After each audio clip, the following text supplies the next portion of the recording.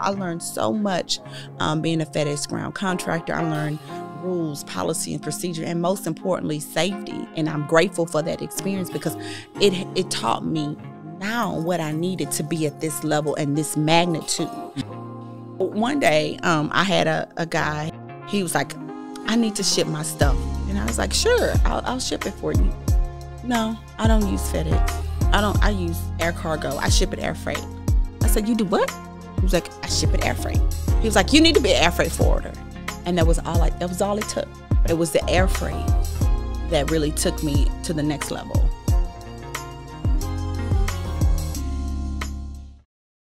Hustle fam, and we are back with another amazing episode. And oh my gosh, I am so excited today. I have the queen in the building, y'all, Miss Tremel. She told me to call it Tremel K, but I'm just saying Tremel Riches Kakoye, right? Yes. All right. The CEO of Pronto Shipping. Yes. Right? Man, we're gonna talk about so much today because you specialize in everything from trucking to warehousing to air freight. I don't even know where to start with you.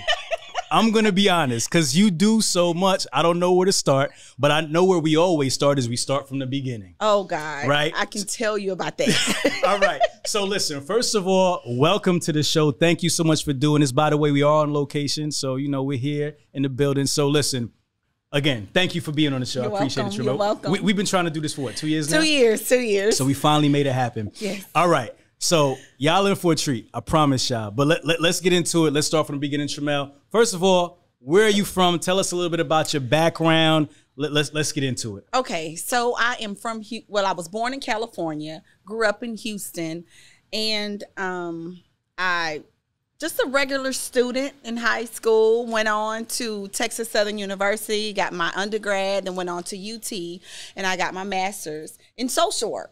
Okay. And I got licensed as a social worker. And then let's keep going to 2013. Okay. That's when I opened up Pronto. Okay. Did I think it was going to grow to this big? No. All right, Hustle fam, listen, y'all. I am here live on location at OTR Capital.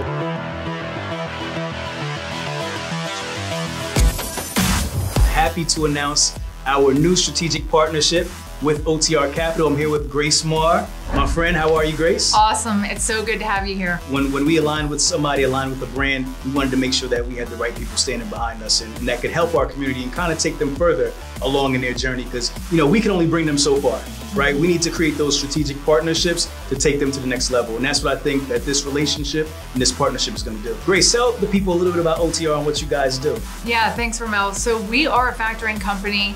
You know, we've been doing this for 10 years. We're dedicated to trucking companies' success and offering tools and services to help them to continue to succeed.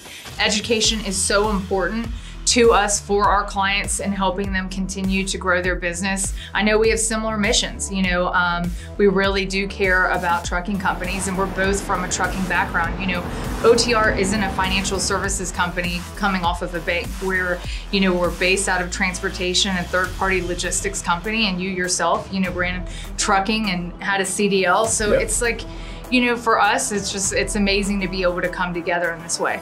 The culture here is awesome. I love working with you guys. I love the people here. And it's great, man. I think we could do some beautiful things together, create epic content, add epic value. And I'm really excited and looking forward to doing this with you guys. I mean, it took me a long time to really, you know, partner with someone in this way.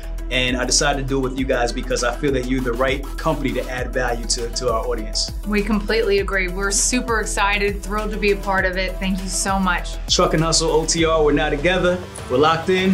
Hustle fam, you know we love y'all. If you smell something burning, it's only your desire.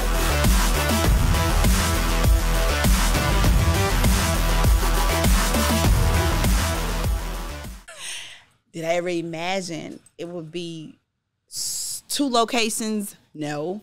But I just knew I have a strong work ethic. Very, very strong work ethic. I will work 24 hours a day to get where I need to be. Okay, got you. So you took a big leap there. We gonna bring it leap. back a little bit, right? So you said you were born in California. How long did you live in California? I was just born there. Okay, so baby. So just a baby. And then Got my you. mom got Then you married moved to to my Houston. dad. Okay. And I grew up in Houston. All right, grew up in Houston. Grew up in Houston. What, like, particular area? Is there like I know Houston has like a bunch of different Houston, areas, I graduated from Worthing High School. Worthing High School. What type of student were you? I really was not much of, I was just an average student. Okay. Just an average student, but I always had hustle. Okay. I always had hustle. All right. I worked at Kmart at 16 years old. Just always had hustle. All right, got you. So aside from, tell me a little bit more about your hustle. You're working at a young age. What else did you do as a kid? Did you play any sports? Did you do anything else? My sister, my identical twin sister, Roxelle Richards, she played sports. I was always a cute twin. Okay, got you. All right, so 16, you're working, you're kind of making your way. Then you said you went to college, right? Yes, I went to Texas Southern. Texas Southern University, okay. Undergrad, and right. then after that, I got my master's from the University of Texas at Arlington. Okay. I have my master's degree in social work. Okay, so tell me about college days. Any? Yes, I enjoy college. Now, okay. college, I enjoy college. You meet a lot. You make a lot of great relationships in college, so I enjoyed that. Okay, got you. So after college, what do you do? So I was just working. I was just working a job. And you said you got a degree in what? I'm sorry to cut you off. Social work. Social work. Social work. Okay, so after college, you get into social work? Yes, I did. Okay, so I go ahead, worked tell the story. several jobs as a social worker. And then one day, my last job I worked, I said, you know what? Enough of me working for someone else. So me and my husband were arguing. We were going down Chimney Rock. We was arguing. I was like, I'm quitting this job. I'm going to open up my own business. And no, Tremel, you can't do that. I was like, watch me. Right. We found a location. And I said, that's the spot right there. Look at the traffic. Look at the traffic. And there's no shipping place. And I said, and you're going to do taxes, Ben, because Ben, my husband's real smart. And I said, you're going to do taxes there. Okay. And so the birth of Pronto began. Okay, so real quick. So you knew you wanted to open up your own business. Yes. Right? But you said you're driving down Chimney Rock. Chimney Rock. And you're looking at different buildings. Looking at different buildings. And I said, I'm going to open up my own company. What made you say you want to do a shipping company? Where'd that come from? Okay, so I looked at the location. This was in 2013. This is like before the social media craze and all of that. Okay. And I'm looking, I said, there's no place to ship anything. So I said, Ben, while you doing taxes, I'm going to go ahead and do the shipping. Okay. So we're going to have multiple things going on, you know. Did you know anybody else who was in shipping or I had to learn everything. Okay. Everything. I did not have a me. Gotcha. Could you imagine? I had to learn about air freight. I had to learn about trucking. I had so many mistakes, so many like I had to learn. It was just like I had to learn everything. Right. Now I got you. So, but what's interesting to me is you come from social worker background, but you're thinking about shipping. Like as a social worker, what would make you think about shipping? That's I'm trying to make that connection. Yeah, exactly. But you know what? Social work and education teaches you how to think. Okay. You see how I opened up a company and I knew how to think. Okay. I knew, hey, I'm driving. There's nowhere to ship. I'm looking at the demographic, the diversity in that area of Chimney Rock and the Galleria. This is a perfect location. Gotcha. To open up something like this. So, and boy, did I open. So at that point, who would be your competition at that point? Were there any other FedEx, shipping so places? I was FedEx right up the street. Okay. And so just a FedEx up the street, I became a FedEx authorized ship center, DHL authorized ship center. And then people were coming to me shipping, and then they would have large stuff, huge, large things. And I said, you know what? I was talking to someone. They said, you need to go into air freight. And I'm the type of person, you just tell me something one time, I'm going to take it and I'm going to run with it. Okay. And that's when I started researching air freight. Air freight. Okay. Got you. So the only people that you could really model was like big companies like FedEx. That's it. But FedEx is known for small packages. Okay. They won't ship anything like a car. Some stuff you have to put on a plane. When it comes to $1 million art pieces, you cannot put that on a truck. Okay. Diamonds, freight that is very valuable, they go on a plane. You can't. Okay. You can even ship a horse. You know, the horses, the race horses that are like in Qatar that they race them. They go on airplanes. Okay. Okay. You see? You got to get it there fast. You can't put a horse in a closed-in container. Right. That wouldn't work out too well. No, you can't. So that was my niche. Okay. And boy, did I make it. So first you started off shipping like regular small packages. Regular small packages. So you were kind of competing with the FedEx. It wasn't even compete. I was a FedEx authorized ship center. So they would send me, you know, hey, go down there. She's still open. Okay, so stop there. So you became a FedEx authorized ship center. So how does that process work? Can you tell us a little bit about that? Yeah. I just applied for it. And you just applied for it? I just applied. I mean, people may not know that information. You could just literally have a location, a brick and mortar, say, I want to become an authorized FedEx ship center, and then they have to approve you. Now, this is a catch-22. Okay. They have to approve you based on the location and is there a need. Now, see, this was back in 2013. Okay. So there was a need. Now, I don't know. It may not be the same as not easy. The same. Okay. Not easy. So at that time, you said, because I'm building a story here. Okay. So you said, all right, I want to open up a business. You said, I want to open up a shipping business, right? Correct. You said, what's the fastest way to open up a shipping business, right? I'm Tramel. I'm not a big, large corporation, right? How can I open up that shipping business? You said I could partner with somebody. You partner. You partner with FedEx. Partner with FedEx. You partner with DHL. And believe it or not, in business, when you get to a certain level, partnerships are very, very strong. And then you will feed off of one another. Okay. So it was at a time where I remember the FedEx right up the street, they wouldn't ship certain items. And they would say, go right down the street to Pronto. She'll ship it, you know. So I was shipping, you know, like, of course, hairspray and things of that nature. That's hazardous. So, of course, I have a mentor. His name is Larry, and he does the hazmat packaging. Okay. So things that they weren't shipping at the time, I would ship. Okay. Got you. Can you tell us a little bit about, like, financially, like, what type of money were you making to ship products, just to give us an idea what that business makes? Are you making small margins per product, or how does that business model work? Very small part, you know, I wasn't making that much. Okay. It was the air freight. Okay. That really took me to the next level. Got you. So at that point, when you're shipping like the smaller products, you're not really making a lot of money, but you find this niche. I found my niche. And you said somebody told you, hey, you should ship air freight. Yes. Who was that person, and why did they tell you that? Okay. So one day, I had a guy, he came in, he was from Qatar. Okay. He was like, I need to ship my stuff. And I was like, sure, I'll ship it for you. No, I don't use FedEx. I use air cargo. I ship it air freight. I said, you do what? He was like, I ship it air freight. He was like, you need to be an air freight forwarder. And that was all it took. Okay. So I immediately went through that whole process and got my air freight forwarding license. Okay. And then it spread like wildfire. He referred me everyone. I was shipping so much then. They knew me at the air freight terminals. I was shipping everything. So he came to your business to ship a DHL package. Okay, got you. And then he started talking about DHL. He started talking about the other things that he has to ship, and he said he doesn't use. Yeah, and he said, I don't use that. You need to be an air freight forwarder. He was like, you know, and he just blew me off. Right. And so I went through that whole process and got my air freight forwarder's license. Okay. And then that was a start. That was the jump. That was the jump that I needed. Okay, so talk to me about becoming an air freight forwarder. What does that, for someone listening who's interested in that, like what does that take compliance wise? It's very you regulated through TSA. Okay. So it's not something that you can just jump in. Okay. They have to approve you. Okay. And there's financials, there's disclosures, there's a lot of things that come into play on whether or not they're going to approve you. Okay. So it's just not nothing that you can just go and just open. No. How long does that process take? Back then, it took me from the time I submitted my application, did all the paperwork, all the documents. It took me about a little over 8 months. About 8 months. 8 months. And do you remember like what the costs were in terms of all the paperwork and everything to kind of get started? No, I did all my own paperwork. Oh, you did everything yourself? All my own paperwork. Okay. There was no cost. It was just trying to get approval. Okay.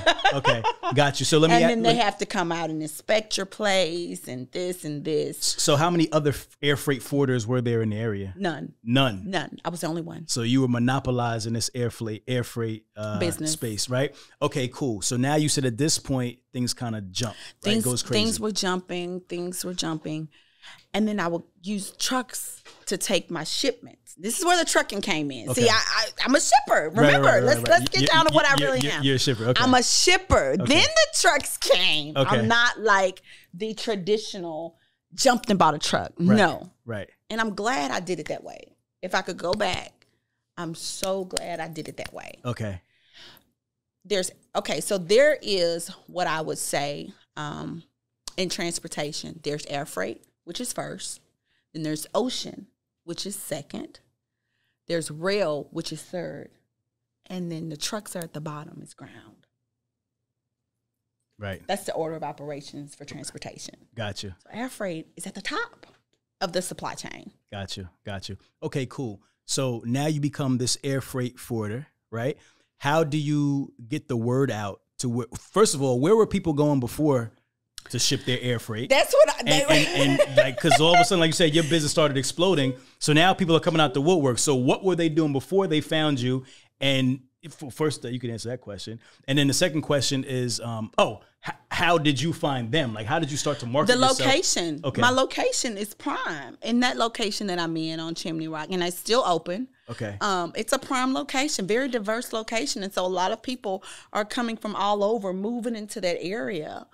And I remember having several clients, they would go to the medical center for cancer treatment, and they would need someone to ship their home things back to them.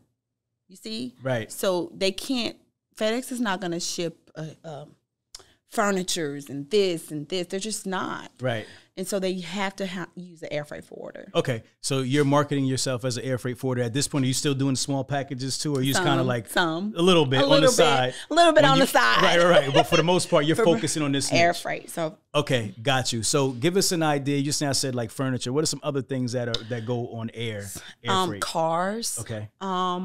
I helped my mentor Larry out on some air freight, some oil field samples. Him and I worked together on that. That's hazardous. Okay. So you definitely have to get with somebody who knows how to package hazmat. And so him and I worked together on a lot of things. So there's all different. They even had chickens at the when I went to the terminal one day. Chickens. Chickens. Can you believe chickens? That's crazy. They have to go on a plane. Okay. Cars that are very high in value. It was some sort of Testarossa, like this expensive car. Okay. They don't put you can't put that on a container. They want that on a plane. On a plane. Yeah. So you can get an account. So for me then I don't know if I should say this or not, but for me, you can get an account maybe with Cargo Lux. Now they're not giving accounts. Okay. Now they're not giving accounts. But again, I've been in the game so long, so you get you an account maybe with Cargo Lux, and you'll be able to ship where you need to ship. Okay, got you. So on their freighter planes, they have freighter planes. Okay, so you're as an air freight forwarder, could you just explain what your job is? I mean, you're like the middleman or the middle woman. So who are you connecting, and how does that? So you create your own airway bills. Once you become an air freight forwarder, you create your own airway bills. What's an airway bill? Because that's talking over my head. I'm sorry, I don't understand what that is. So you create your own manifest. So I have to create my own manifest. Who's shipped to the consignee? Where's it going? And do all the customs things that need to take place on that airway bill, and then you ship it out. Okay. So you ship from airport to airport. Okay. So that's what I would do: ship from airport to airport, and then someone else would go and pick up.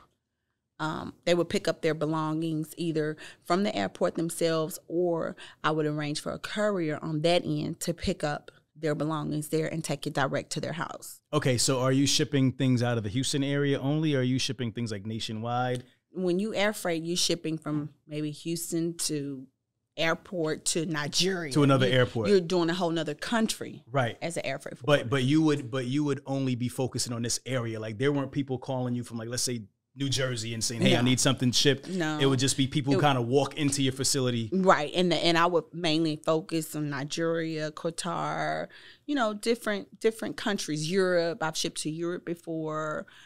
I've shipped to India before. Okay. And believe it or not, customers are your biggest referral source and your growth of your company. they would constantly come. Oh, my friend used you. Can you ship my stuff? My friend used you. My friend, and then you get a name for yourself. You know, believe it or not, you get a name for yourself. So you do good business, and they will trust you. About how long did it take you to kind of establish yourself as, you know, a force in air freight in the area, like after you got started? 2013, 2014, 2015, I was heavy. So by 2015, you were heavy. Heavy in air freight. So when you say heavy, can you give us an idea like how much packages you're moving, or like just so we could understand, put it in context, like what does that mean, like when you were at that point? So you know what? I've been working in my business so much, you guys. Right. Everything is kind of a blur. And I'm talking about like 7-8 years ago too, by the way. Yeah. So but I'm trying to still get. You're trying to build that story. Yeah. So I can remember, like I have a file cabinet, and I keep all of my customers there. So I could just remember they calling me, hey, can you ship here? Calling, getting a quote. And then I create the airway bills. Now, however, this year I do have an account with Southwest Airlines, so I will ship through them. So I have birthday cakes that I ship through Southwest Airlines. Wow. Tires, I'm going to call them this week and see if I can get some tires shipped. Some stuff you just have to put on the plane. Okay, got you. And some stuff you don't want to put, like if a air freight, you can get it there the same day. You can get a wedding cake the same day where it needs to go, and it won't be all crushed or tumbled. Right. You know, some stuff you just have to put. I got a call recently about shipping a body. Shipping a body? A body. A cadaver? Well, someone passed away in a third world country, and they called me and said, hey, can you help ship my cousin's body from Dominican Republic here? And of course, I said, no, I can't do it, but let me refer you somebody else who can ship it from the Dominican Republic to Houston. As an air freight forwarder, you do have to be IATA certified for it to come from out of the country into the United States. You do have to then become IATA certified. So not only do you have to have your air freight forwarder's license, you have to then become IATA, which is another regulation that you have to have and certification that you have to have. But a lot of girls, they're going to Dominican Republic and they get their bodies done. Well, unfortunately, some of them don't make it. Oh, wow. So that was like that situation. Yeah. Oh, man, that's crazy. So those bodies have to go on the plane. Wow. So some stuff the mode of transportation has to be an airplane. Right. So you see like a bunch of different things. You get all kind of calls once you become an air freight forwarder. You get all kind of calls. Okay, got you. All right. So you start growing pronto as an air freight forwarder. And then I started going to the air freight terminals, and I started seeing trucks. And I was paying a trucker then to come pick up my stuff. I said, I'm going to get my own truck. Okay, got you. So that's how we kind of pivoted into trucking. That's how we pivoted to trucking. So somebody is coming to pick up your packages. My stuff. Your stuff that you have to bring over to the So they're actually bringing the stuff here. They would bring. I would have them bring them to my warehouse. So at the Chimney Rock location, y'all follow me. You remember my yeah. Chimney Rock. I got you. I used to say, drop your stuff in the back in my warehouse. Okay. We'll package it later. Okay. And so that's what I would do. Got you. Okay. And then you'd have a truck driver come bring that to the airport. Yes, that's exactly what I would do. Okay, got you. So keep on telling the story. And so then I said, let me get my own truck. And then I got my own authority. And then I became a FedEx ground contractor. FedEx ground contractor. I was with FedEx ground first. I learned a lot with FedEx ground. I learned how to run a trucking company. Okay. And then I sold that contract, and then I went federal and never looked back. Got you. How was it? Was it difficult to become a FedEx ground contractor at that time? Well, back then, it's relationships, and I got a contract. I didn't have to purchase my contract. Okay. Now you can purchase a FedEx ground contract. Correct. You know, but I didn't. I didn't have to. Okay. I know some people. Know some people. I know some people. All right. Got you. So back then, I didn't have to. I became a FedEx. And FedEx ground, I learned so much being a FedEx ground contractor. I learned rules, policy, and procedure, and most importantly, safety. I learned so much, and I'm grateful for that experience because it taught me now what I needed to be at this level and this magnitude and running a full logistics company, and how safety is number one in everything. You need to be able to count those hours of service. The hours of service make sure that driver is not driving down the road sleepy. Right. You know? Yeah. So everything kind of worked in God's time and how it needed to be. Yeah, everything worked out kind of together, and you were just building it as you went along. Building. So you get your first truck. Tell me about, because that's obviously something new now. Tell me about that experience. My first truck, was a disaster. What happened? What happened? Tell me about it. It's so many mistakes. And since we here, I put all those mistakes right here, y'all. Right here. Go right here to my website. It's in English and Spanish. Look at there. English, www.thetransportationacademy.com. When I wrote this book, it was therapy for me. Wow. Literally, when I wrote it, it was therapeutic for me. I said it all. I said everything. I talked about the financing, how they will put fixed interest rates that are extremely high in the cost of a truck. So your truck note may be $2,000 a month, but only $200 of it goes to the principal of the truck. Right. That's a problem. That's not good. $1,800 is in financing. Yes, I talk about those financing companies in this book. Yeah. Amir. So equipment financing. So is that's what happened to you? I'm assuming. Yes, first time around. First time around. So you financed your first truck? Financed my first truck. Will I ever tell you to buy a truck? No, never. Buy a truck. You better lease you a truck. Okay. The mechanics, first of all, will take advantage of you. I had a mechanic list on my website, but I've recently just took it down. Right. You know why? Because those mechanics are shady. They will never. I had an incident when one truck, a mechanic was like, yeah, I replaced all of your fuel injectors. Took the truck to Freightliner. Only 2 fuel injectors was replaced. Right. And you charged me $3,800. Wow. So they were taking advantage of you. Yes. They're trying to catch you coming and going. Did you have anybody, any mentorship or anybody to help you out? I didn't have nobody. This was back then. I didn't have nobody. Right. I had nobody, and it was just like, I remember one year because at that time, this was 2015, 2016, I was running 7 trucks. Okay. I owned all 7 trucks. Okay. Can you imagine having 7 trucks breaking down on you? Nah, that's crazy. 1 year in maintenance, I think in 2017, I spent over $100,000 in maintenance. Right. Now. That was it for me. That was enough. Now I'm leasing my trucks. Okay. And boy, oh boy. It's better. It's better on the leasing side. Guess how much money I have spent in maintenance since I have been leasing from Ryder and Penske? Guess how much? Y'all ready? 0. Yep. 0 in maintenance. Right. 0, which is why I tell all of these new people, why are you buying a truck? Go through the process and lease your truck on. I did. I was with FedEx Ground. I leased my Pronto trucks. How do you think I came up with 7 trucks? I wasn't on 7 trucks on a low board. Right. I had a contract. So when you have a contract, you have dedicated routes. So it was okay for me to have 7 trucks, because one thing FedEx is going to do, they're going to keep that truck moving. They're going to keep that truck going. It's called continuity of freight. And the freight has to go. You think I'm going to get 7 trucks and be on a low board? That's called suicide of your money. Why would I do that? Right. So let's talk about how you built up to the 7 trucks. So you started with 1, and that 1 was originally just to commute the air freight. The air freight. And then once I got it with FedEx, it was like right.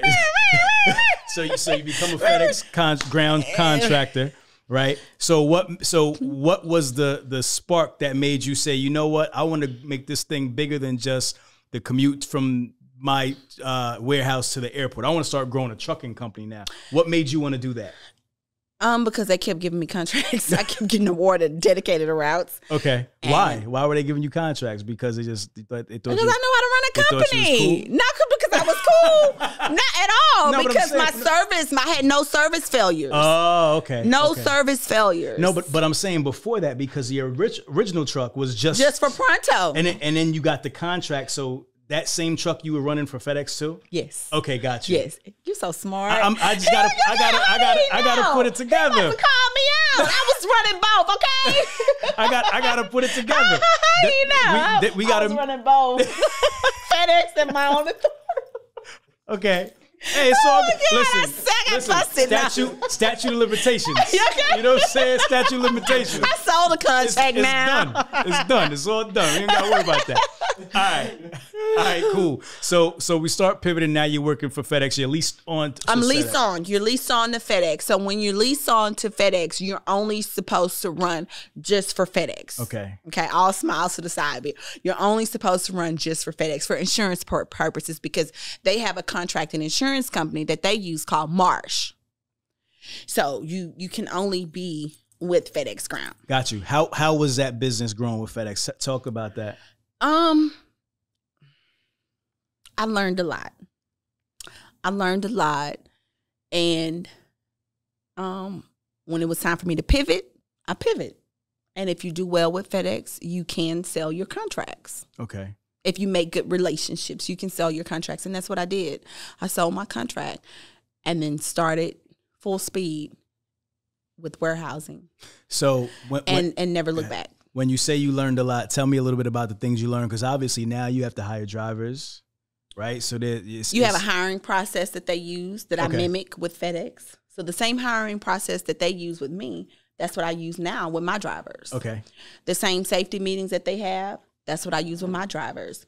Down to they would send trucks. If they're going long distance, they wouldn't send 1 or 2 trucks going that same distance. They would send 4 or 5 trucks going the same distance. So if one truck had a breakdown and they have what you call double trailers, they would be able to pick up that trailer and keep it moving. Continuity of freight. Right. You know? Got you. So you learn those things when you're with a big company. You know, you learn to do what to do if a truck flips, what to do if a load shifts, what to do if a fatality occurs. That's all a part of running the transportation company. Right, 100%. What were some of the biggest failures during that time or biggest challenges? Oh my God. If you were in trucking, you're going to have your first accident. Right. That's part. You just better pray to God. You have all your resources in place and pray that no fatality occurs. But when I was with FedEx Ground, you had cameras in the trucks. So we have cameras in trucks. We have every tool that we need to be able to support the company and protect that company as well. Right. So, yeah. Got you. Okay. So I mimic that. So my trucks, they have cameras. Right. We have safety meetings every month.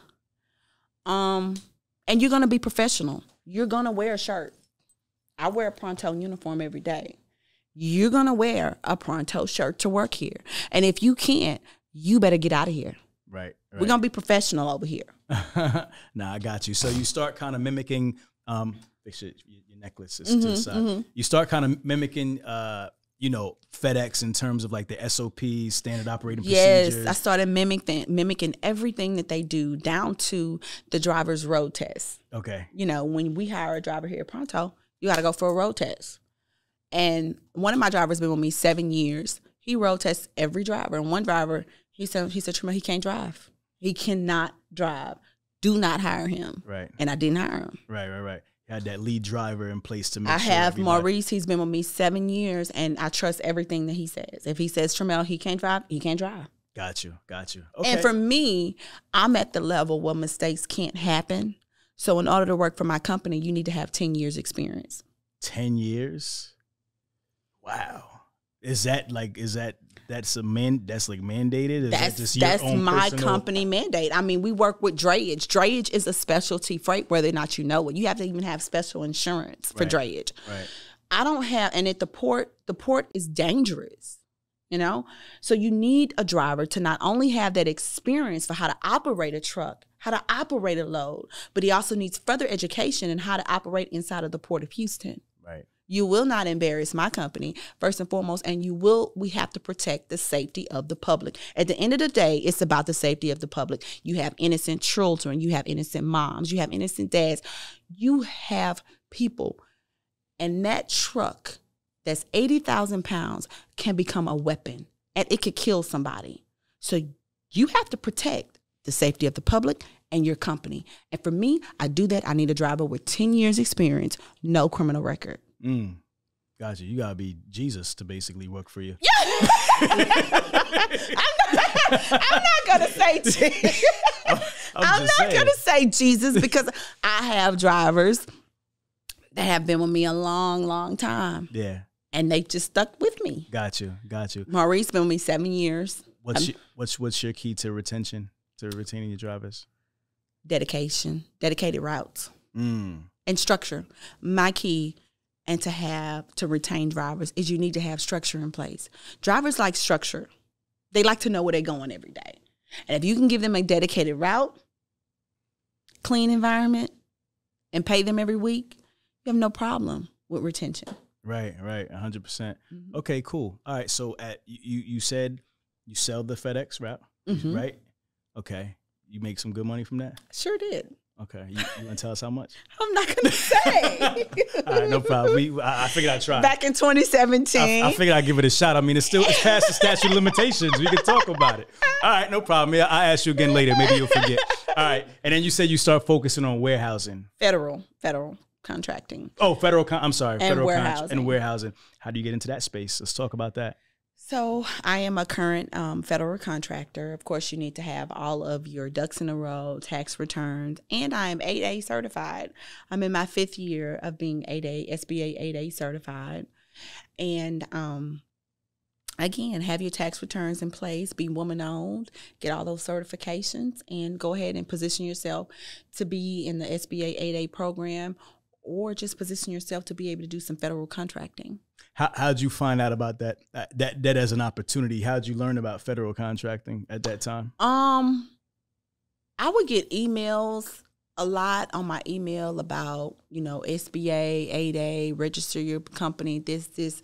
And that's what I did. I got my certification in 2017, SBA 8A. Okay. I'm in my 5th year. 5th year now. 5th year, SBA 8A. SBA 8A. But I've been in business since 2013. So what, that's 9 years? That's 9 years. 9 years. I've been in business 9 years. You almost at 10. So now it would look like success. So it really is true. It will look like a success. The success takes 10 years. Yeah. How did that change your business once you got 8A certified and all that? Talk about that. Talk about some of the changes that occurred once that happened. I was awarded a huge contract, prime contractor. I'm a prime contractor currently. What does that mean, prime contractor? Meaning my company was awarded the contract and we do the work. Okay. We don't sub it out. However, I can sub it out, but I don't. Okay. Why did you decide to do? Because I'm Tramel and I gotta be in the midst of everything, and I don't trust nobody but me. Okay. When you got that contract, were you prepared to do that work, or did you have to get prepared to do it? Like, did you have to start leveling up to be able to do it, or did you have the capacity to handle that, whatever that contract was at the time? One thing business will teach you is how to think. One thing school will teach you how to think, and one thing business will do is help you show you how to execute. You get where I'm going with that? Yeah. So when you awarded a major contract, it's so important to have the accounts with Ryder, the accounts with Penske, the account with Premier, so that you'll be able, if you need 15 trucks, okay, I got my accounts, I can go to Ryder and grab 15 trucks. You understand what I'm saying? Right. I can go to Penske. I can go to Premier. You see what I'm saying? Yeah. It's so partners important. In place. It's so important to have at the federal level, to have those partners in place. Because when you get to the federal level, it's just no excuses. Gotcha. It's none. Gotcha. It's come on, let's go. Let's bring it. So, I mean, was that challenging or scary in any way when you got awarded these contracts? Because they're actually putting demands on you now that you have to fulfill these contracts, right? Yeah. And like you said, you had to reach out to some partners. You probably had to staff up to... I had to staff up. one thing in the federal world, you may be awarded a contract for 3 years or 4 years, but you'll have a certain amount of time to, they have the fiscal year when it starts every year, and you have a certain amount of time each year to do that contract. You see what I'm saying? Yep. So you can complete it in this amount of time, or there's no rush of what I'm trying to say. Okay. They're not like saying it has to be done by next month or whatever the case may be. Exactly. You just have make sure time you to get to that point. You have time to say, hey, okay, we've been awarded. And then they say, well, what day you going to come? Right. This is the time. Okay, this is what you need to get in place. We will be there such and such date to execute and pick up the freight. Got you. How were you excited when you got that first contract? Did you even know what you were getting into? Like, was it I was nervous. I was scared. And then when I did my first billing, I was like, oh, I hope I'm doing this right. Right. Because they give you, I mean, I hear about people getting contracts all the time. So it's like you receive an email and they're like, hey, you've been awarded the $10 million contract to do. Like, how does it work? Explain. Because I think there's some confusion about how it works when a contract is awarded to you, so people could understand how the process works. So once a federal contract is awarded to you, you get the paperwork in the email. You sign off on it. You have to understand your expectations. When is a contract start date? When is a contract end date for that year? So if you were awarded a 3 to 4 year contract, when's the start date? When's the end date? And you coordinate with that federal agency. For example, with FEMA, you say, hey, my trucks will show up this day. We'll go ahead and service and pick up. So, yeah. So was it a FEMA contract? Yes. Okay, got you. Like, can you get an idea like what you were doing, like low level, like just an idea so people could understand? I know, but just an idea. Like, were you picking up like hurricane relief or something like that? Picking up. That's all I'm gonna say. You were picking up some things from some place that was government related. Yeah, picking up expired meals. Okay, got you. Okay, cool. And that was That's how come I know about trash. How do you think I knew about the trash when he was talking? and that was a 3 year contract? It's currently still it's still going. Right it's still going. That's still in your bag. Yes. I didn't know. I thought we were past the statute of limitations. We're not past nothing. That's why I'm looking at you like, right? Okay. So you picking up some stuff. All right, cool. Currently. All right, cool. So that's a beautiful thing. All right, so you get into that. Obviously, that changes your business because now you have consistency, you have dedicated freight, and everybody's happy. The drivers are happy. Everybody happy. Everybody's good to go. Yeah. All right, then you start. You said what's next? So I'm currently. I've never left warehousing go. Okay, never let warehousing let's go back because that kind of stemmed from 15 to now. You said 5 years? Which one? The government contract. Federal contract. The first that's been 5 years now. The first prime I was awarded was in 2020. Okay, 2020. All right, so you're still doing going it now. That's what I'm trying to tell cool. you. All right, I'm bad. All right, so let's rewind a little bit. Let's rewind a little bit to the FedEx. We're gonna go back to FedEx. That's right. I was there the longest. See, like FedEx is sold. We can talk about that. All right, so let's go back to FedEx. You sell that FedEx ground contract. You make some money that you're not gonna tell me how much you made, and then you get into warehousing, right? Mm-hmm. All right, so tell me about... Which I was already into warehousing because as an air freight forwarder, you have to have a warehouse. Yeah. Okay. So I never stopped. So you never stopped. All right, so how do you kind of transition your business into like, I guess, more like full-time warehousing or warehousing for other people? Like what's the plan? Talk about that. Then once you there into air freight, then you go into drayage, which is me. And so then started picking up at the ports. Can you explain what drayage is for people who don't understand that's the ports. When you go inside of the ports. And you know what? I actually gave a live seminar on warehousing and doing business with the ports. And I wish everybody on my page should have came to that seminar. It's crazy. This was the seminar that I actually gave in 2020, and I had only 8 people show up. Oh, wow. All of that information. But you know what? That happens all the time. People are never look where we are now. Guess what's the boom? Listen, drayage. Yeah. The ships are stuck in the water. Yeah. So everyone that came to that seminar, and I poured into them. Look at Marcus. There's Marcus. Yeah. Blue Collar was at my seminar. so they're ahead of the game. So know, there's a lot of rich people making some money on this that's board. what I'm saying. You got people they do, and my girl Victoria, there she is right there. She's doing good. I helped her get her warehouse going, and she's booming. Okay. And Anitra, I helped her get her warehouse going, and she's booming. So I had some heavy hitters in this little 8 people class there. Dope. Now you had to write 8 people. I had to write 8 people, and everybody is flourishing now. Yeah. That is just one class. I really wish I was trying to tell people, but it's you can't say what you know when you at a different level. You know what I mean? Yeah. You kind of got to be, okay, can you come? Y'all come. I'm trying to tell y'all. Trying to tell them what's going on. All right, so give us a little bit of a sneak peek of what was happening in that class. Help us understand, even if it's on a high level, like just understand why drayage is important, how it can benefit. Yeah, how can it? First of all, drayage is a specialty freight, and everything that before it gets into the stores is coming in on a boat, on a ship. So I taught them how the interchange, what it means to do business with the port. I taught them about interchange agreements. I taught them about pricing, everything that they needed to know to be able to scale their company, not just going on a load board, you know, and getting a load with a flatbed load.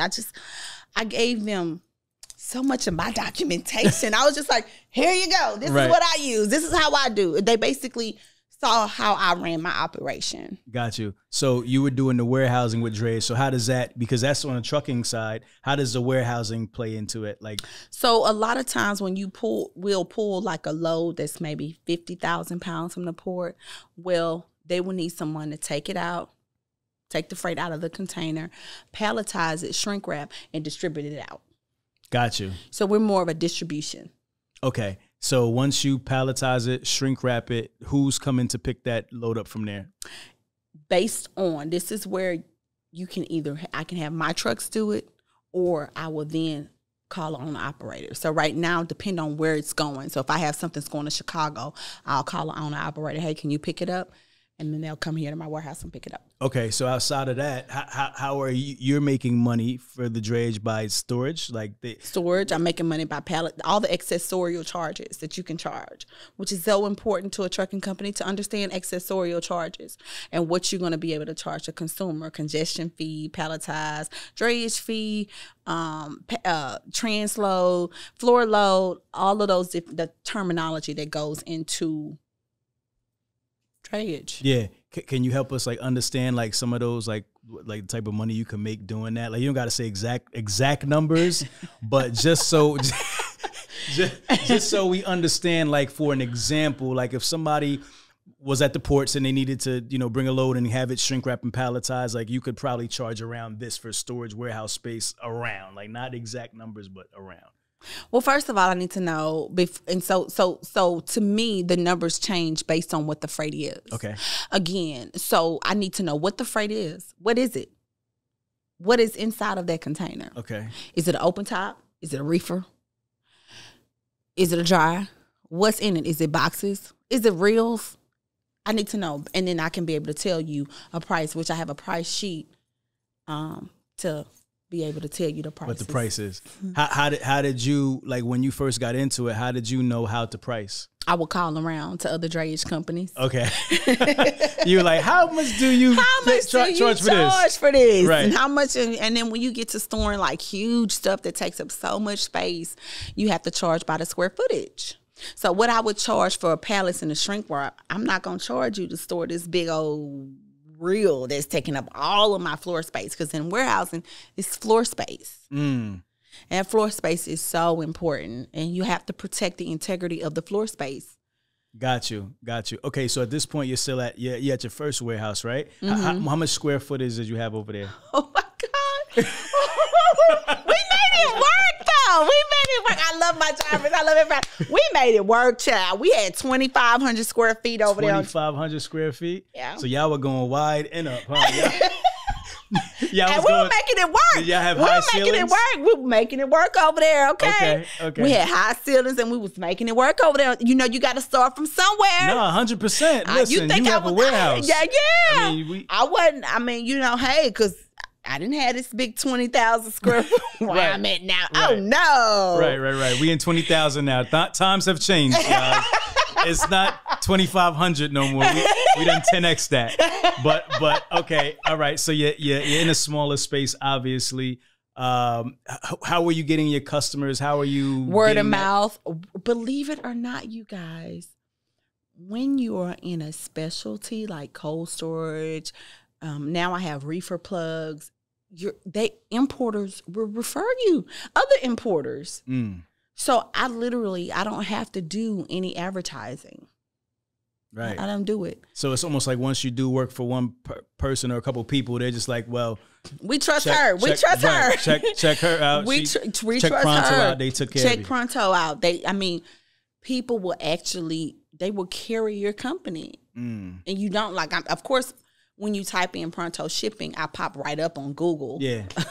But other than that, they will literally Google and word of mouth. What's the difficult part about warehousing that people make? Because everybody wants to have a warehouse. It sounds easy. No, it's not. It's not. So what's hard about it?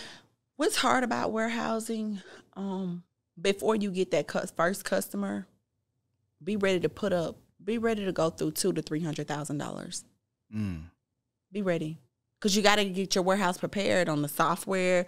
You got to get all of your tools to operate a warehouse.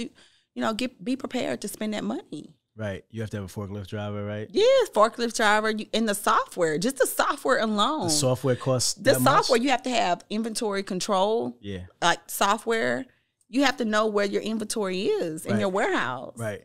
Got you. But I mean, when you started off, pallet labels. Like I have a software for pallet labels. I have a software that I use just for inventory control management. You have to, and then you have to have another software for accounting. Right. So you have like 3 softwares. I probably spent about $20,000 just on software. Just on software. Just on software. Got you. All right. So did you ever have any? How many people did you have working in a warehouse at that time? Because it was a smaller warehouse at the time. You mean my Chimney Rock location? Yeah, Chimney Rock. Yeah. It was me and my drivers, child. Okay. So they were doubling. Drivers would be they were doubling I'm as sitting up here driving a truck, and then I gotta help you warehouse. So they were doubling as guys in the warehouse and drivers. The guys were mad at me. They must have loved you. Oh my God. Oh my God. Maurice would be like, man, I done been here a long time. And I'm working in a warehouse. Wow. And so they stuck it out with me, and now we're here. Okay. All right. So let's talk about the progression. So you start out in the 2,500 square foot warehouse, and then tell me about what happens next after that. So then I came here. Okay. I grew. You grew. And boy, did I grow. Now, let me ask you this. Was I nervous? Yeah. Absolutely. Now, did you make the decision to move because you had just an influx of customers and a lot going on to where you needed extra space? Correct. Okay. Correct. Got you. But you 10x in space, right? Yes. So what was the thought process behind that? The thought process was I was awarded another contract through the state of Texas, and the contract was, guess what? Storage? Exactly. Okay. And so that was the push that I needed. It forced me to level up.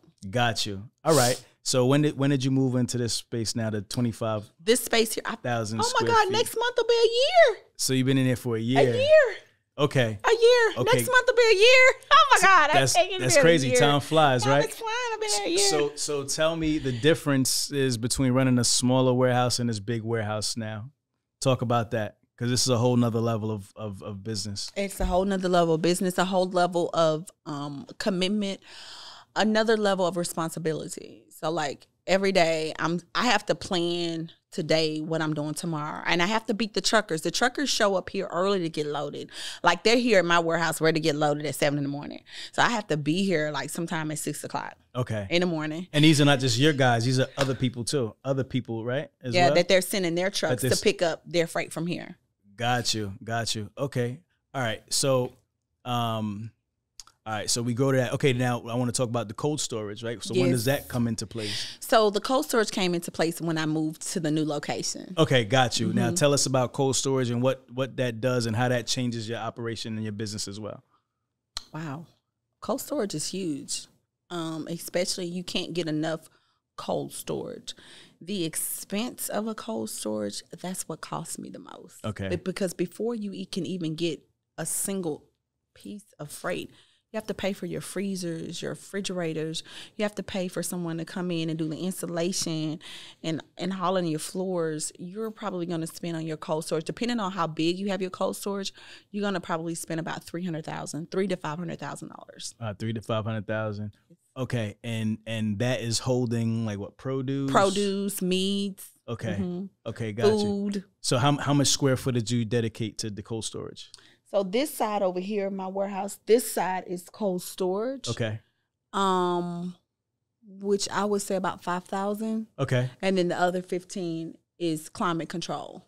Okay, got you. So, so everything else is climate controlled inside the warehouse? Climate control. So you have this side is climate control, and then this side is cold. Okay.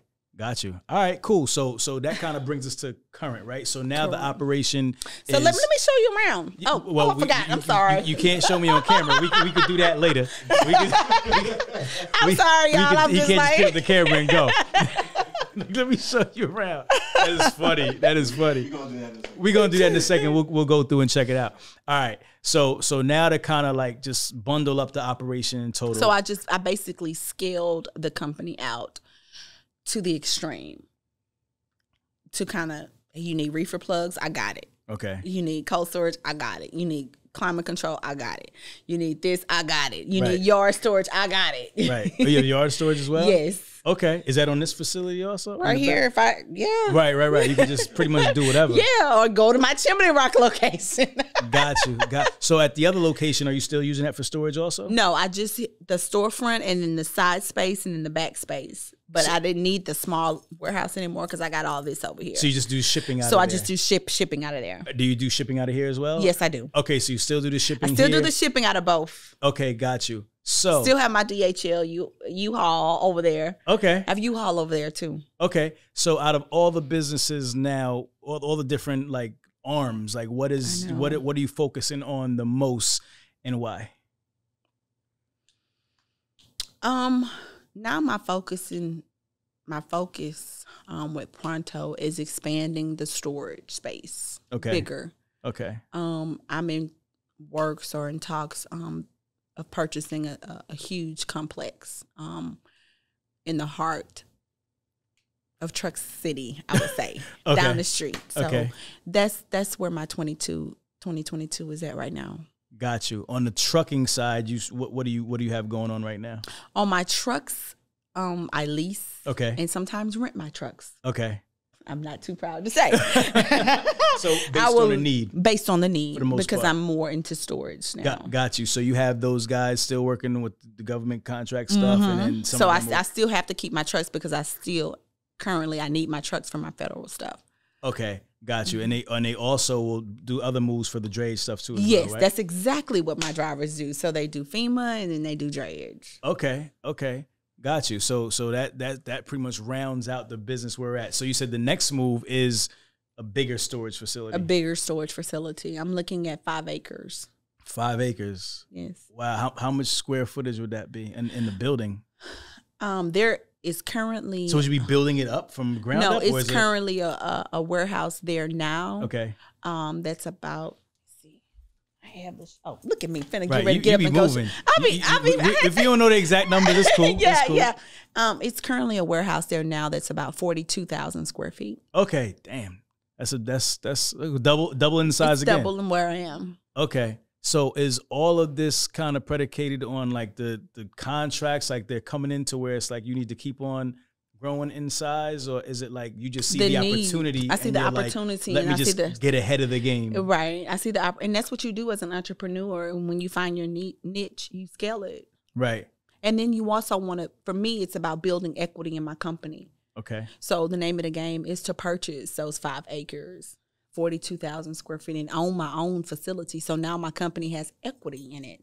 Gotcha. So at the name of the game, you want to build your company and sell it one day. You want to build it to sell. God, do you have a number? No, not yet. you don't know what you would take? I don't know what I would take. If somebody came and said, hey, I've had 2 offers already, but 2 offers already. Yeah, but I want to build some equity in it, put real estate in it, which means own my own 5 acres. Got you. All right, let's talk about Transportation Academy because we didn't touch on that. Yeah, we yet. didn't even touch on it. You know, we just kind of told your story, but I want to get into that also. What made you start the Transportation Academy? What was like the inception of that? Why did you want to start teaching this stuff?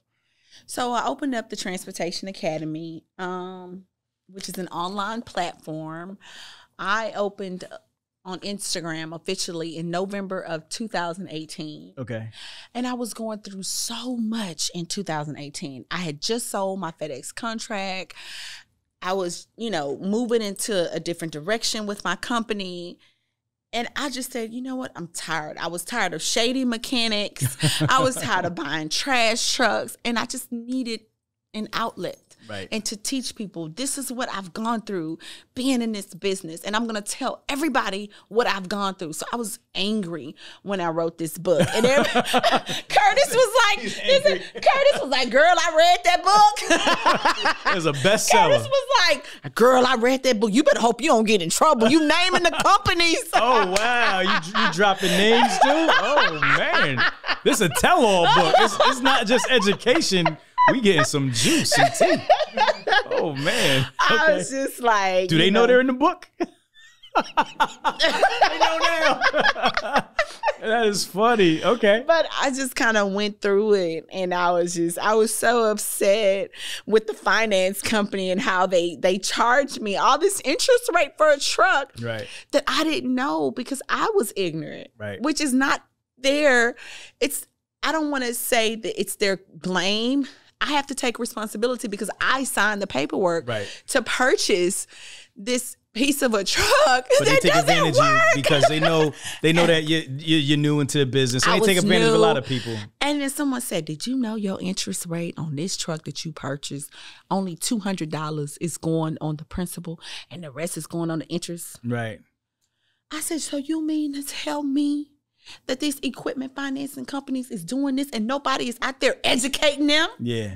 That's when I released this book. That's when you released the book. I was angry with the finance companies and I wanted everybody to know. Got you. So that book and all that's for somebody new getting into the industry. Getting new, man. If you're new, because I'm so sick and tired of everyone thinking you're gonna be a multimillionaire in trucking. No, you're not. Sorry. I'm here to tell you, you're not going to be a multi-millionaire. I'm like, where all this stuff going from? I'm just trying to see what I'm doing wrong. People making millions and millions of dollars. I'm trying to see what they're doing because you're not going to net millions and millions and millions of dollars. That's the important thing, net. That's the important part. You can gross it, but are you going to net? The only way to get there is to scale your company out. Right. You got to be a consolidator. If you want to consolidate on the drayage side, or you can be an air freight consolidator. Do y'all know what consolidators are? Those are people that just consolidate the freight. They don't even touch the freight. They consolidate it from the back end, from when it comes from the air, from importing from another country, and it comes in here to the terminal. They consolidate the freight before it gets to the trucker. Right. And they don't even touch freight. And they consolidate and making $2,000 a shipment. Right. Right. That's where the money resides. Huh? That's what I'm saying. Now there are so many different things. It's people think bosses. Of trucking as just a truck. A truck. No, they don't think about all the other intangible parts that go into the supply chain. That's it. Yeah. Once you become a part of the supply chain, then that's when your numbers change. So where would you advise somebody to start if they're looking to get into trucking? They love the industry, but they all they see right now is a truck. That's the only entry point that they see. What would be your advice to them? Where should they start instead? What would be another idea that you could give them? Lease your truck on. Okay. I did. Lease it on with FedEx. Okay. Get a FedEx contract. Learn it. I wouldn't even tell you to just jump right in warehousing. You know why? Because you couldn't afford the overhead. Right. If you can't afford a $2,000 a month truck note, your insurance is $2,500. You can't afford a warehouse to pay $25,000 a month in rent. Got you. So you would say lease your truck on. I would say until you get to what point? Until you get to the point of where you know the company, establish the relationships, and can get your own authority going, and then make the money. Now, again, to run a successful trucking company, it's all about the least amount of liability for the truck and for the driver, which means you don't make $1 gazillion going from here to Wyoming. If you can make $1,000 going from here to 10 miles away, then you're winning. Facts. You're not spending no money on diesel. You're not spending no money to the driver. And you're not hurting and killing your truck. Right. That's how you win in a transportation company. Got you. What are some other niches that you would advise people to get into? Like we talked about air freight, we talked about freight forwarding, we talked about so much different things. It's so like I just got a packet laying on my desk. I can't call out the company, but just to be an air freight consolidator, just a consolidator to consolidate the freight. Even there's one company when the freight comes in, let's say someone purchased something from China, okay, before it get to the end, which is here in the United States, it goes through a freight forwarder. From the freight forwarder, it goes through a consolidator hands. They choose the warehouse where it's going to go to before you can pick it up. If the freight is in break bulk, meaning it's a whole bunch of freight in one container from different people. Right. You understand what I'm saying? Yeah. Well, you have a consolidator that is assigned to that company, to that freight. You see what I'm saying? Yeah. Before it gets to Southwest Freight for me to go pick it up. Gotcha. If that's my freight. Okay. You see what I'm saying? Yeah. But if for a person who's hearing this, they're like, okay, that sounds great. You need to talk to somebody. But how do I become a consolidator? Like, aren't there people already doing that job? Aren't there people already have a monopoly on that? Like, how do I get in there? Like, how do I have my little no transportation knowledge self and you got to, that's where relationships come in at. Okay. You got to get out there, believe it or not, and you got to network with the right people. And I'm sorry, I'm here to tell you, they not on Instagram. They are not on social media. Where do you find them? Where do you network? I get emails all day. RTW. Associations. Our association, National Freight Forwarders Association. Yeah. Get with the freight forwarders. Right. Mm-hmm. And just start educating yourself. And start educating and network and talk to people who are really doing it in the game. Right. And don't add value to those people. If I want to get to someone, I need to add value. You don't go, I had people come in, can I get from you? What are you bringing to me? Right. You see what I'm saying? Right, you have to add value to people if you're trying to get to where they are. Gotcha. You can't just come to somebody, let me just grab a couple loads from you. No, that ain't how it works. When I want to do business with people, okay, so how can I help your company grow? Right. And we help each other. Right. That's how you get close to people. Gotcha. Nah, it makes a lot of sense. Yeah. So we're focusing on storage. So is storage still under the Pronto brand? Yes, it's under Pronto. Pronto shipping and storage. Is that? You know what? You are the third person. So do I need to change my name? No, it's always the company is Pronto Shipping and Packaging Services. That's the corporation. Okay. But so maybe I need to do a DBA, Pronto Shipping and Storage. No, not necessarily. I'm just saying from my level, I'm just like, okay, well, how would I know it's a storage space? I mean, because it's on the website. And people know. I mean, you have relationships already, so they're already going to come. And they're already going to come. Right. And then people nowadays, they will just Google you. Right. Exactly. Yeah, I mean, you don't got to change your name. Not for me. Not for me at all. All right, cool. So we talked about Transportation Academy. We talked about your business, where it's at today. Are you enjoying yourself? Are you having fun? Or do you love doing this? How much time do you have left doing in storage, warehousing? Like, tell me about your quality of life. Like, do you enjoy it? Wow.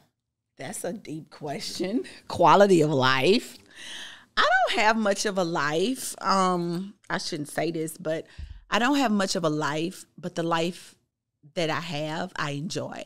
And what I mean, like, I don't vacation a lot. I don't do all this a lot.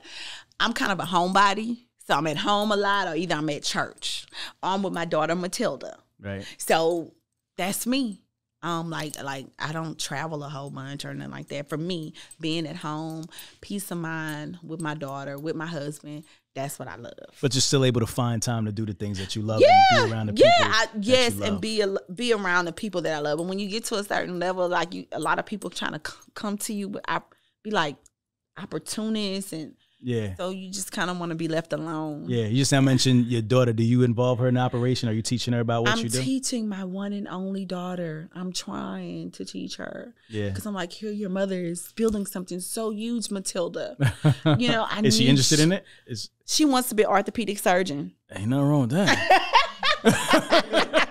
Ain't nothing wrong with that. Matilda's eyes on the prize. So she and so me being the businesswoman, okay, Matilda, if you want to be an orthopedic surgeon, mommy is going to find you a manufacturer, because I'm in logistics, who's going to be able to manufacture your prosthetics, and we're going to scale your company out. That's the part of logistics you want to be in. Yeah. See, orthopedic surgeon. What makes her want to be an orthopedic surgeon? I don't even know. She said she Googles. She Googled how much money they made. Well, that's why she started at the top. Hey, she probably said best paying jobs in the world, and orthopedic surgeon was at the top. And so her mother's in logistics and storage. I hear her mother go, who manufactures? Right. I'm looking for the best manufacturer who can manufacture my baby. So when she'll be able to serve and have a product to go with that service. Because as a surgeon, you are a service. Right. You need a product with that. Yeah. And so that's the mother business part. Nah, 100%. That's dope. I'm not mad at that at all. All right, cool. So we're going to wrap it up. We've been talking for a minute. This has been fun. Before you go, you have to give a final thought, which is basically the final it could be thought, spiritual. you guys. Hold up, let me finish. It could be spiritual. It could be entrepreneurial. It could be just a good word. And then you have to let everybody know where they could connect with you personally and learn more about Transportation Academy. So now, go ahead and give us your final thought. So my final thought is I want to just tell you guys, trust your process. You're going to go through everything in business. You're going to be broke, but you smile at the end of the day. You're going to have days where you don't want to wake up because a terrible accident has happened. You're going to go through everything in business, but I need you to trust God. I need you to trust your process. And most importantly, I need you to take care of yourself and grow through the process. Grow through it. It's not going to be overnight. It's not. I'm 9 years in and I still learn. And be humble. Humble yourself. When I speak and I tell you stuff, it's because I've been there already. I've had guys to, follow me on Transportation Academy. You can't say that. My homeboy made $50,000. Dude, your homeboy did not make no $50,000 on no one load. Who you talking to? So I need you to trust yourself, go through the process, and mingle with people who are not on social media. Just look outside of that to find look other outside. Well. Social media kind of can glorify, and it makes it seem like if you look and you follow me on Transportation Academy page, what do you see me do? What you see me doing? For the most part, I see just your life and then a little bit of pronto. Like you. No, what do you see me do on Transportation Academy? What do you see me? If you follow that page, I'm working. Yeah. Every day. Yeah, you see work. trucks and you see work. Yeah, that's a fact. And that's what this industry is about. It's blue collar work, and you gonna work for every damn dollar. And it's a eat what you kill industry. So there ain't no Rolls Royces, ain't no private jets. You working every single day. It's a eat what you kill. Right. It's not passive income. Passive income, I would say, is Transportation Academy. I can sleep and somebody's clicking on my website and purchasing a book. That is passive income. Transportation warehousing is earned. You're going to earn every single dollar. Right. Okay? Hunt. And gather. And earn it. But I need you to enjoy the process like I do. I enjoy it. I pray every day. I pray over my business. We listen to gospel music in the warehouse. I get the energy away from me. Yeah. Because see, the men be trying to come up in here with all that energy with that in their chest. And I have to bring them on down. Come on down here, boy. Get that out your chest. I need to be loaded now. No. I need you to calm it down. We got this gospel music playing up in here. Right. So trust yourself. You're going to make it in business. Make really good relationships. I'm going to say that one more time. Make really good relationships. And believe it or not, you think this industry is big, but it's so small. Everybody know everybody. Right. Everybody know everybody. And humble yourself. I learn every day. I humble myself every day. I drive my little beat up pickup truck every day. Hey. The same one Jeff Bezos is driving, right?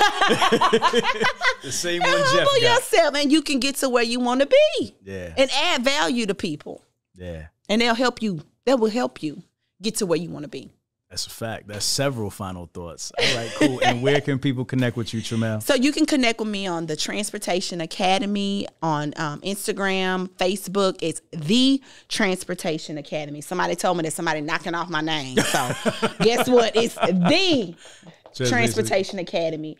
I'm on Instagram. I am on Facebook. Here's my website, thetransportationacademy.com. And you'll be able to connect with me. Guys, go and buy this book if you're new.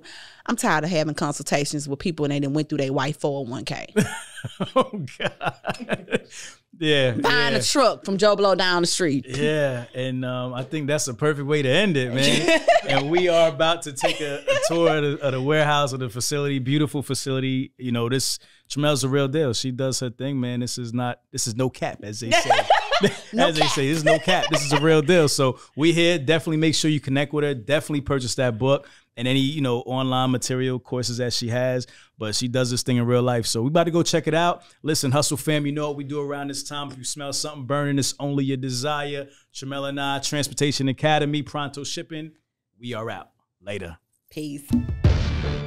If you twisted, confused, or stuck about trucks, don't be dumb. This is the place to come. Truck and Hustle. Let's go.